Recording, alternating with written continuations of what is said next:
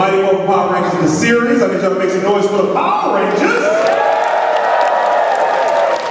And here's the thing. We're about to have an amazing time. You guys are fans. I am no different than you. I am up here as an 8-year-old boy right now. And we're about to have a great time. We're about to bring these people out. First and foremost, she's already on stage. Give it up for Royce, a.k.a. Miss Applebee.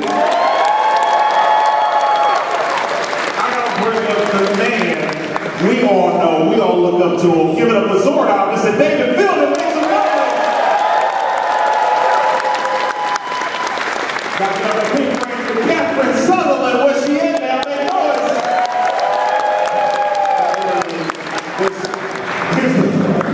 Here's the funny thing. First of all, I appreciate everybody's energy, okay? So I'm going to announce who's here outside of Royce because you're doing your thing. You're already early, you are really a teacher right now. I'm about to bring him up here right now. I'm about to bring my man, Mr. Ivan Ooze, Paul Freeman. Make noise! Y'all can do that. Make noise now. There it is. My man. Trying to bring my good buddy in. Saved my butt yesterday. Also saved the world. Mr. Johnny Young, Bosch, the Black Ranger. Make noise! Gotta bring up an icon. The original Blue Ranger. Make some noise for David Yong.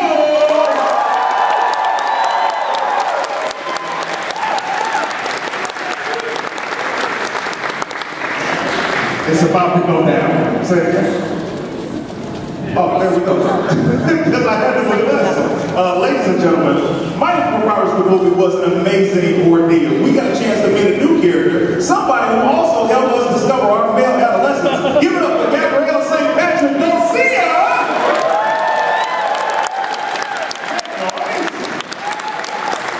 There she is, looking more beautiful than ever.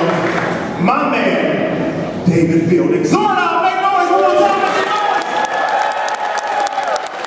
There he is.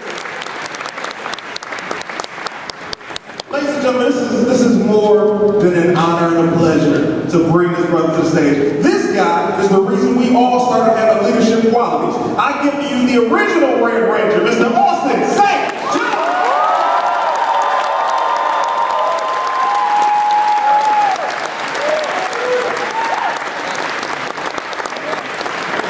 This is the greatest compilation of Power Rangers history right here. Yeah. So here's how it goes, guys. First and foremost, this panel is comprised of our heroes. You guys in this audience, the reason this room is so full is because we look up to these guys. What I want and what is going to happen, everybody that has a question, I want you to ask them this question when y'all get in line. When I start that part of the situation, get in line, ask your question. You only get a chance once in a lifetime to meet your heroes and this is that. Or in this case, every 2 years. So I want you to run up and ask questions. Here's the thing about the questions. I'm going to tell y'all this now.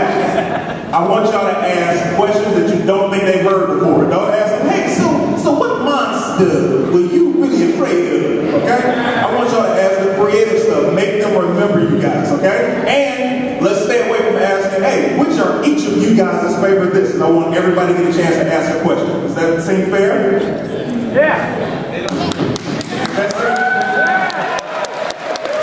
Alright, so we're going to start this right now. I want to ask a question to Mr. Austin St. John. Austin, first of all, I commend all the Rangers. All of you guys have exhibited leadership qualities when it's come on and off screen and being fans. How did you know, this is Austin, how did you know that what you were doing really was that huge when fans were coming to you? What was the big impact of maybe a fan or somebody gave you to let you know that as a Red Ranger you did a bang-up job? Well, I don't think originally it was any big show. It wasn't Universal. I mean, Universal was...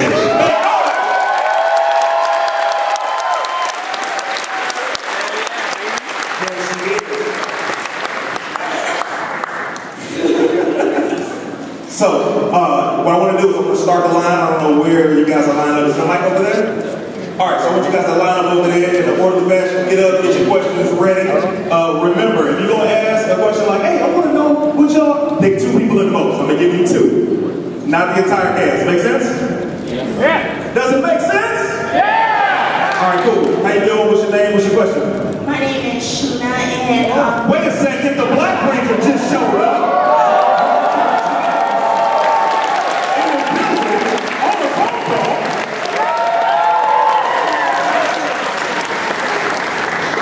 I was late. My mom called. This is not helping the case that the Black Ranger is late, by the way. How you doing? What's your name? What's your question? My name is Sheena. I actually had a chance of asking Walter Jones this question at SATCON not too long ago, but I wanted to know, with all of this huge stuff going on with Power Rangers, how do you get to honor Trini, who's no longer with us, who was the original Young Ranger? She already asked me. And I apologize. I see you, Austin. I didn't mean for it to become something. No, that's okay. I think really Tweet, who played Trini, is honored every day that we remember her and love her. And I think that's done not just through us, but through each of you.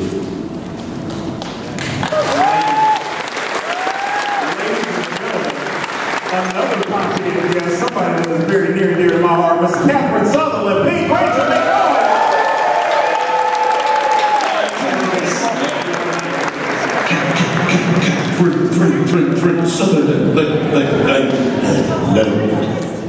Hey, what's up, buddy? Say your name, where you from, what's your question? Hey, my name is Ui. I'm from Seattle, Washington. Seattle! Alright, so my question is, if you have a chance to be a, let's say, a musical, what kind of song will you sing? Yeah, who's that boy? Anyone who feel like answering the question. Smart. If Power Rangers was a musical? A musical, yeah. What song will you sing? Well, the theme is Go Go Power Rangers. It's like, you know, rock and metal and She bust in a Pink Ranger costume. So how did you feel when she challenged her?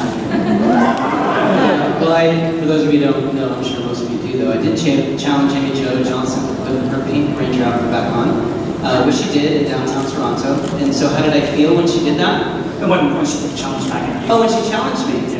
Oh, I was not happy. Because it happened like in the night. You guys are like 3 hours ahead of us, whatever, and so she did it, and I didn't really pay attention to my social media. And I woke up early in the morning, like at 6 a.m., and I rolled over, and all these people were like saying stuff to me. I was like, what is going on? And then I saw the video that she made, and not happy. But I will say, I did have thanks to all of you that did come down to Hollywood Boulevard, if some of you are here, we did have a great time, and it actually was fun. But I don't think I'll be doing it anytime soon. And you look sexy in the blue suit too. I was like, he's a sexy baby. He's What's up, man? What's your question, buddy? And Richie from New York. New York! Hey, look, when I say the city as well, y'all gotta get hyped. Hey, New York! But, okay, so Power Rangers has all the awesome suits, the Zords, the toys, but I think that we've all come to embrace the campiness of the show. When was it too much for you, though? Like, what episode, what monster you're like, the kids are gonna get this? All of them. The first time I saw Pudgy Pig, I was like, what the heck?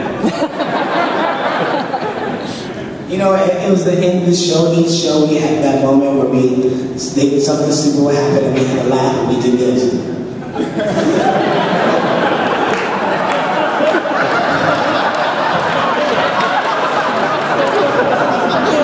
It was like that. And then the camera would go off and we start crying. I can't believe I just did that. God, Johnny, why did we do that? Johnny and I had to wear pink tutus. You remember that? You remember that? The pink tutus? Pinnacle of stupid for this guy. Nice. Thanks so much, man.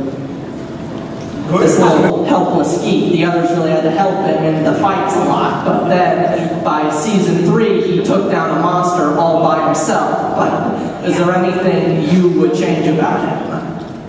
Anything I would change about Billy? Yeah. No, I mean, I actually am very honored and very humbled to play such a cool character for me anyways. As an actor, I got to play something, a person that's completely different than who I was, because Billy's super, super smart, I'm not.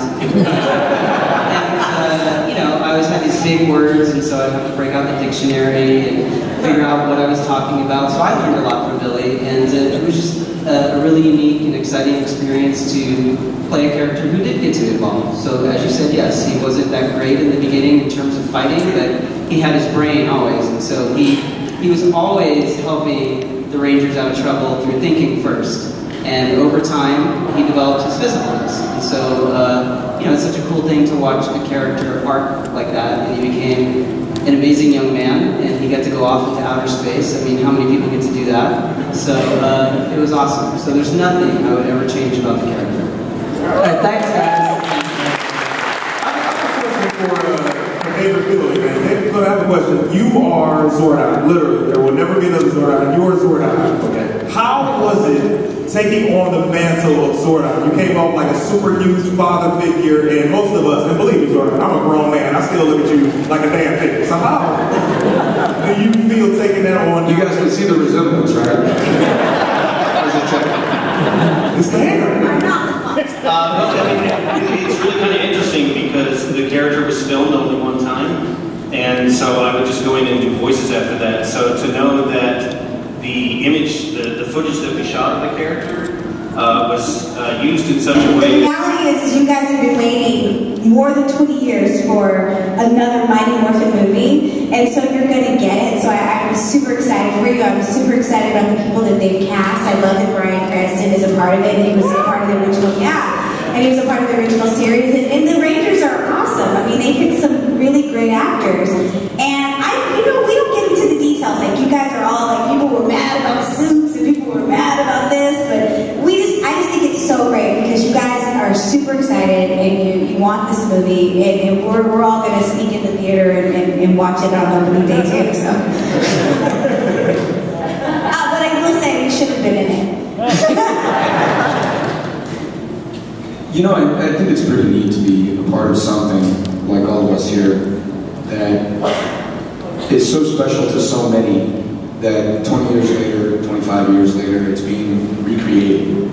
And to watch another guy literally be Jason, that's something I'm completely open-minded to and kind of proud of. Because I was a part of creating a character like these ladies and gentlemen that isn't going to die anytime soon. In fact, it's going to be recreated again. And that's something that makes me feel pretty good. So I'm really looking forward to seeing what these new actors bring to their characters and how you guys like it.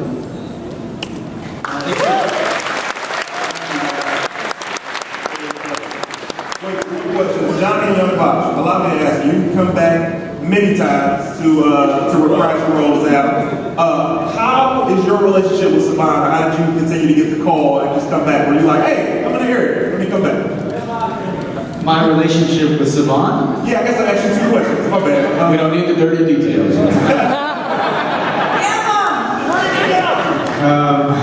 Well, actually both times that I came back was because Koichi Sakamoto asked, and requested, I don't know what his relationship with Savannah was. But he had some pull. But I've only met Savannah like face to face twice, I think. Once when he put the contract in front of me. And was like, you were going to make me millions. He said that. He's like, you'll make some money. And then he's like, are you okay with that? And I was like, yes, I was working at Subway before this, yeah. Yeah, so I mean, it really wasn't, I'm sure that it got approved maybe by him. Ladies and gentlemen, Jason Narvy, make noise.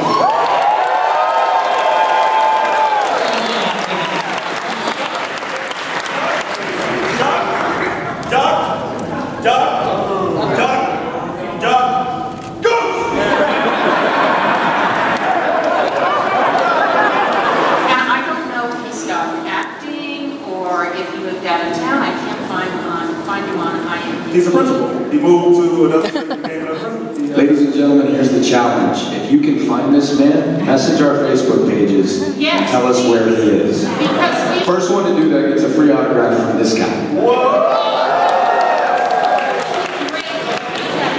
Because he was really a great guy. He had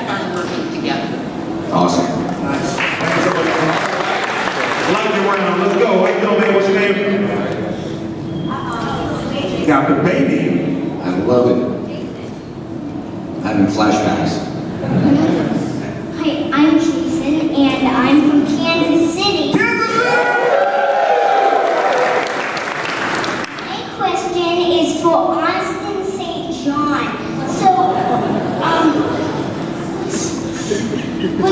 would you show me a karate move?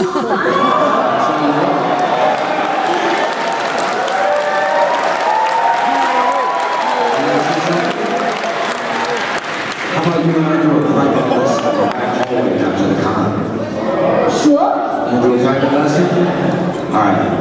You got any punches or kicks? Yeah. Dude, that's awesome. I'll tell you what, right after the con, let's go back here in the hallway and I'll show you some stuff. That way we can finish getting through everybody before we run out of time. Does that work? Yeah. Alright, buddy. Quick question to Karen Ashley. What was it like meeting and talking to Michelle Nichols? Oh my gosh. I think most of us have met her. She's a legend. I feel like Michelle Nichols opened the door for many actresses of color, and it just, I mean, to meet someone who had the first on-screen interracial kiss ever, it's like, it blows my mind. And I got to interview her for Uncensored Talk, and she was telling me this story and how she at one point wanted to leave Star Trek. And Martin Luther King picked up the phone and called her and said, your role is so much more important. You have to stay on there, because in the past we were, we're slaves, we're maids, and you are, I mean, you're a lieutenant, you're a woman of power, you're a woman of grace. We need you on TV. So to meet someone like that who's part of history, and I feel is like a living legend, it was, I bow down to her every time I see her. She's amazing, right? Ladies and gentlemen.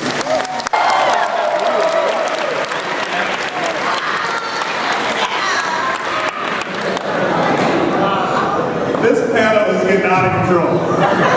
This is a surprise every 10 minutes.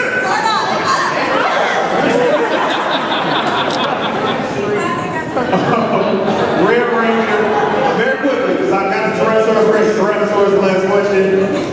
You guys have hard feelings when you guys had to leave and Johnny and Steve took your place as the Red and Black Rangers? I ain't got nothing to do with that.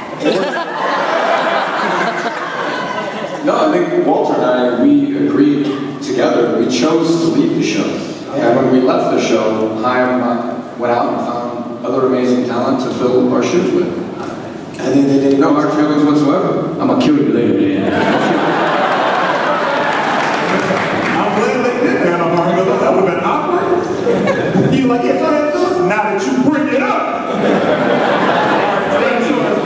I know where your table is, man. I know where your table is. Thanks, buddy. Tyrannosaurus Rex, our final question. What's up, man? What's your What's your question? Did you answer your question? Yes.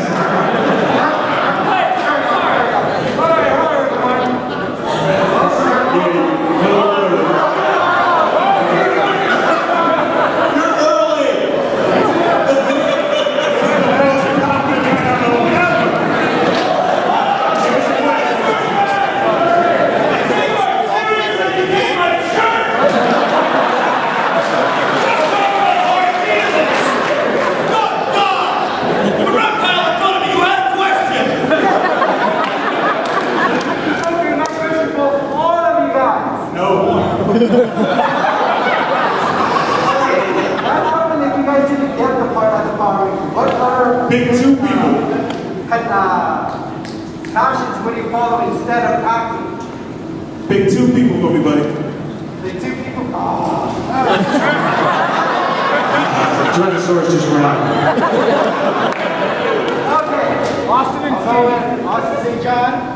And, you know what? We gotta go with the original Blue Ranger. If I had to get the role of Billy the Blue Ranger, being a Power Ranger, what would I do in real life? Is that the question? So besides, Besides acting? Yeah. I probably would have been a really good lawyer. So, I completely see that. a little